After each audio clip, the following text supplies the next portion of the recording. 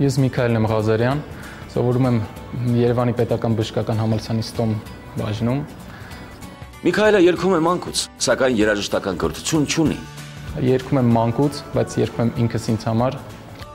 Սիրում եմ երգել, ուզում եմ երգել ու երգում եմ։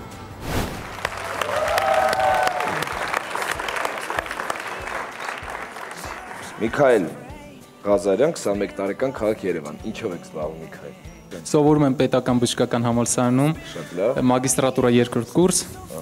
ատամնաբուժ եմ։ Հրաշալի է։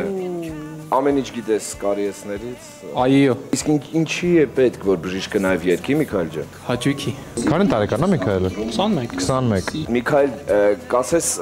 ինձ ում ես սիրում, ինչ ես նախընտրում լսել։ Սիրում եմ ռոք, բլյուզ, ջազ, տարբեր ոճերի երաժշտություն։ Զարմացնելու ես քեզ։ Փորձեմ։ Քեզնից դուրս եկածը մեր դուրը կգաս քեզ։ Կտեսնենք, չգիտեմ։ Զարմացրու, որովհետև այն ամեն ինչը ինչ հիմա կա բեմում շատ լավ է։ Որ զարմացնես է երգելով հրաշալի կլինի, որտեղ ֆակտուրան ամեն ինչը տեղում է ու շատ լավ է։ Ավետ, ընդհանրապես ես նկատել եմ, որ ստոմատոլոգները շատ լավ են երգում, չգիտես թե ինչու, ինչի է դա կապված։ Դա կապված է հետագա սկիթքեքի հետ, որ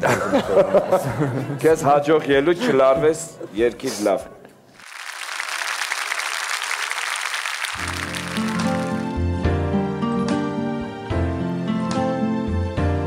I see trees of green, red roses too. I'll seem bloom for me and you, and I think to myself, what a wonderful world.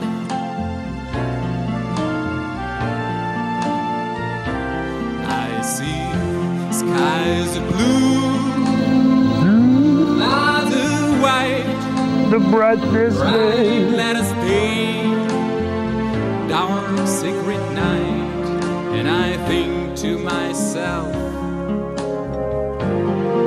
what a wonderful world. The colors of the rainbow. The colors of the rainbow, so pretty in the sky, are also on the faces of people going by. I see friends shaking hands, saying, how do you do? They really sing, I love you. I hear babies cry, I watch them grow. They learn much more than I never know, and I think to myself, Արդեն հագիստ է երգում ինչ եղավ։ Հա, սկիզբը լարված մտավ շատ։ Ստաղությունը։ Հա։ and I think to myself,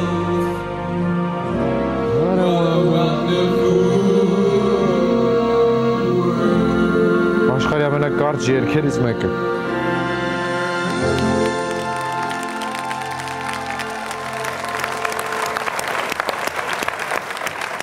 Miqael, եբրայերեն ինչպես է թարգմանվում Miqael։ Miqael ինչ է նշանակում, գիտես։ Գիտեմ, որ հրեշտակի անուն է, բայց կոնկրետ չգիտեմ։ Երբ Միqael ընդեղ էլ տենց նույն ձև կլինի։ Miqael թարգմանվում է որպես աստուն հավասար։ Էլ արմատը ու Miqael։ Իմացի, բայց պետք է իմանալ, լատիներեն սովորում եք, չէ՞ դուք։ Բժշկական մեզ սովորում հաստատ։ Այո։ Դե դասերին լավ չի գնացել։ Քանի որ մեր բոլորի ատամնաշարը եթերում պետք է լինի նորմալ եւ այո, պայծառ վիճակում պետք չի բաց թողել ապագա բժշկին։ Այո։ Շնորհակալություն։ Եվ այստեղ խոսքը չի գնում սկիպկաների մասին, Գարիկ։ Չէ, ձրի Այստեղ ընդհանրապես անվճարի մասին։ Նախևառաջ ձեր վրա պրակտիկա կլինի։ Miqael ջան, ցավոք ինձ ոչինչով չզարմացրեցիր, որովհետև այս կատարում է այնքան խառակցիռնի է երգում Արմստրոնգը եւ հիմա կանջին հենց այդպես է նստած, որ ակամա զուգահեռներ է անցկացնում, ինչի առումով։ Պետք է անջատել զուգահեռի ֆայլը։ Որտեղ է կնոպկա տանջատը։ Չունեմ, ես ունենա ինքս կսխմեի կանջատվեի։ Ոչ թե ես ուզում եմ, որպեսզի դու այդ ձայնով երգեր, բայց կուզենայի ավելի ինչ-որ զարմացներ, ինչ-որ հետաքրքիր ավելի բաներ։ Ոչ լավ էր, ոչ վատ էր ինձ համար։ Միքայել ջան, ինձ համար կար անհամադրություն, շատ լուրջ, դա Դեմիս Ռուսոսի եւ Էնրիկե Իգլեսիասի համադրությունն էր, աշկին։ Ձայնի մեջ Դեմիս Ռուսոս, պահվածքով եւ շարժումներով Էնրիկե Իգլեսիաս։ Օրինակ ես կասեի այո Դեմիսին, կասեի ոչ Էնրիկեին քո մեջ ապրող, ես խնդրեմ որպեսզի Էնրիկեին իսպար վերացնես քո մեջից։ Ահա, արդեն։ Նենց չի որ Դեմիսի վրա դիր հույսդ, բայց այդ կողմը ավելի քեզ սազեց։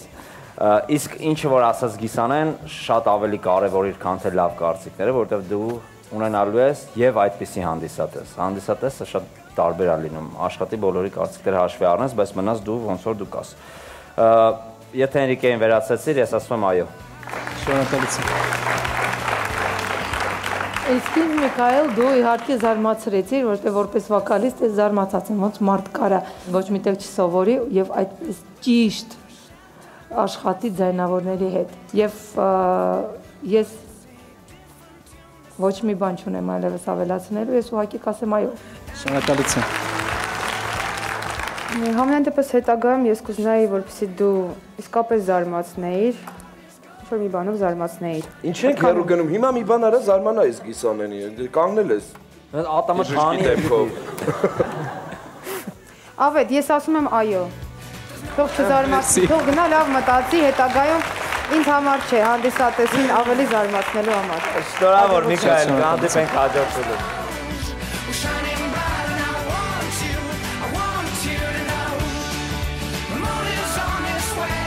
Ընդհանրապես քո երգերը իրանք լինելու են տենց ռոմանտիկ, տենց մելամաղձոտ, տենց երգեր ես դու սիրում, սիրում ես ագրեսիվ երգեր։ Չէ, ընդհանրապես քո եմ սիրում, ռոք եմ սիրում, բլյուզ եմ սիրում, ամեն տեսակի։ Բայց ո՞րն է քեզ ավելի հոգի հարազատ։ Բոլորը միասին։ Դերմի։ Ռոկը, երևի, բլյուզը։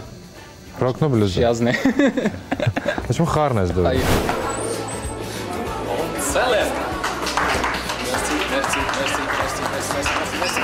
Անցել եմ, շնորհակալ եմ շատ ժյուրի անդամներին,